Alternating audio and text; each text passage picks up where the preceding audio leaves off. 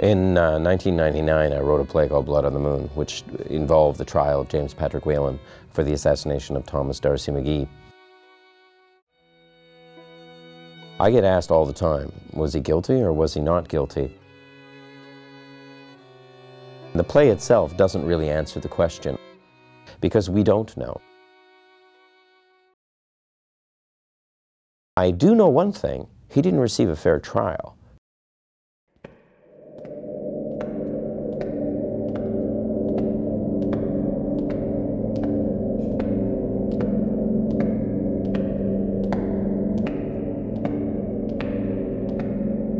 I am innocent.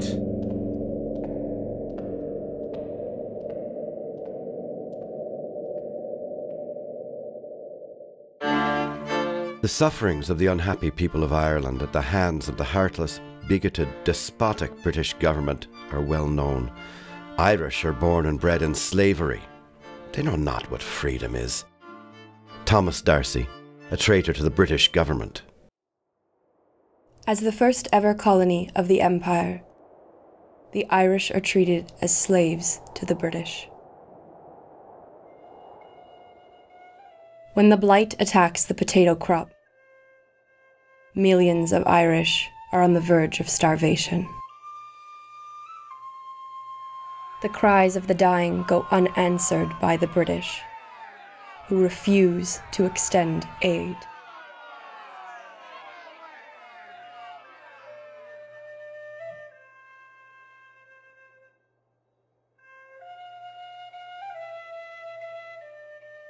They are helpless as they watch what meager food they do have be exported to Britain. Famine, pale, gaunt, ghastly, is walking throughout Ireland, consuming millions of human beings with the breath of his mouth. Any Englishman is welcome to say what he likes. But if a poor, starved Irishman dares lift his voice in favour of Irish liberty, he will find himself drawn and quartered. Patrick James Whelan. A starving people demand the freedom to feed itself, to practice its religion, and to speak its own language.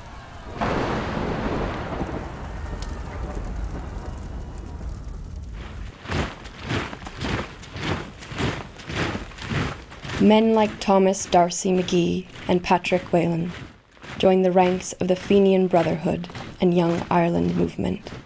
Each group has roots as far back as the 1798 rebellion in the fight for Irish liberty. But the brutality of the British Army denies any success for the radicals.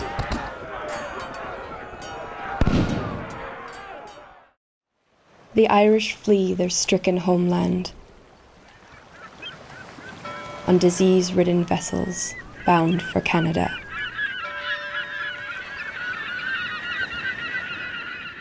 There is not an Irishman who left who didn't become a poet, who did not write something about how he missed sweet Erin, his homeland.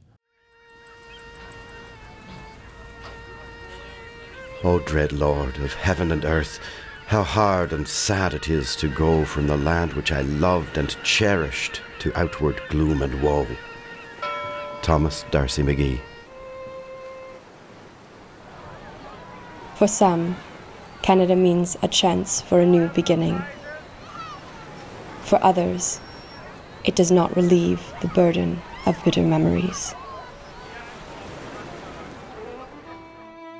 Ottawa becomes a refuge to McGee, Whelan, and thousands of other Irish immigrants. But you have to remember, in 1868, this place was a dump. It was a brothel, it was lumberjacks and Irish workers, and they all mixed together in this volatile pot. In the Irish community, factions remain, each with a differing view on the future of the Irish nation. What separated McGee and Whelan finally was that McGee's idea when he came to Canada was that why are we bringing in these struggles? Why are we importing these old arguments? Now he believed we could start anew, as it were.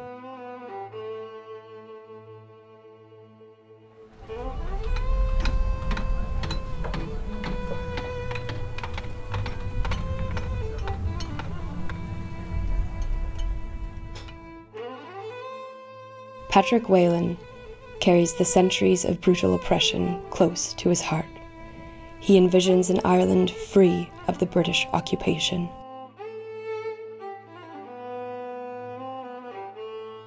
He is not alone. The nationalists mass around a group called the Fenians. The plan is intent on seizing Ireland from British control.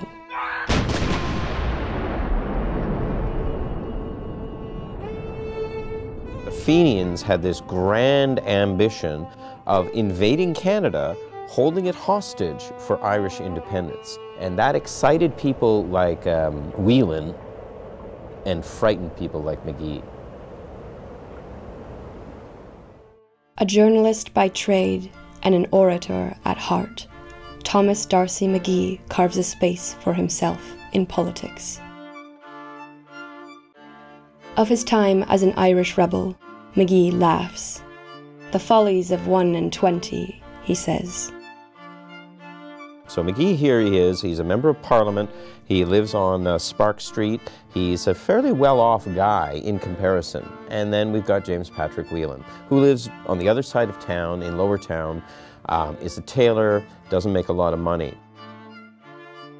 A rebel becomes a founding father.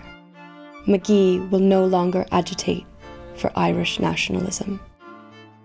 And this caused a great deal of upset amongst the Fenians, who figured that McGee was now a turncoat.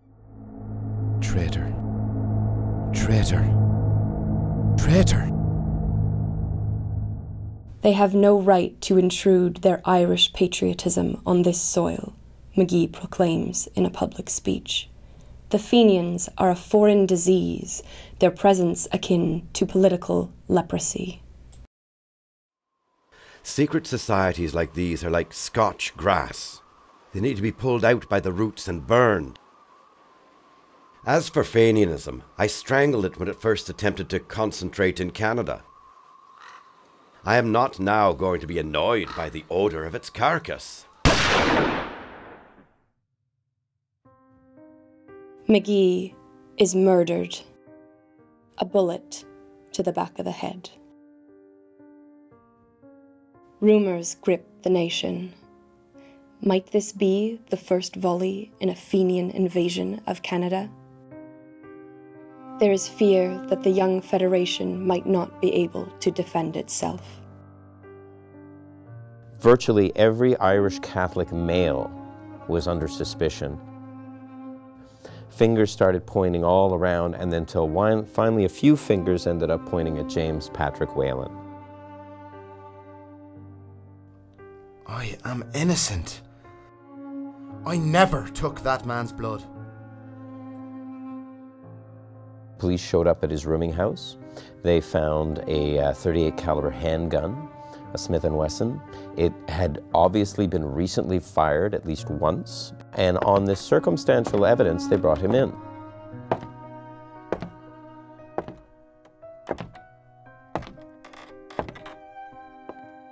I am held to be a black assassin, but I am innocent. Wearing a small green rosette, Whelan enters the courtroom. To the press, the tailor with the red whiskers represents all the fears and hatred the young nation has for the Fenians.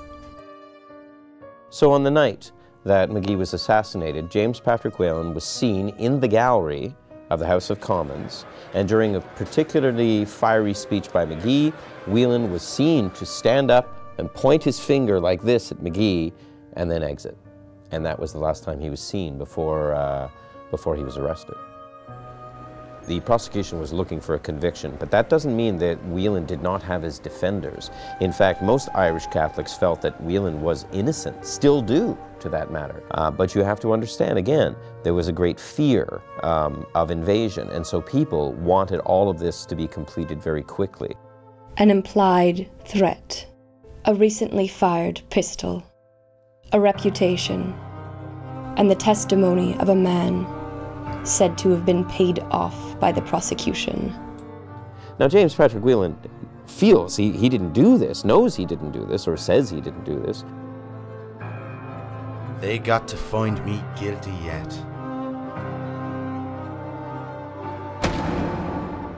Guilty. You'll be hanged by the neck until your body is dead, Mr. Whelan. And may God have mercy on your soul.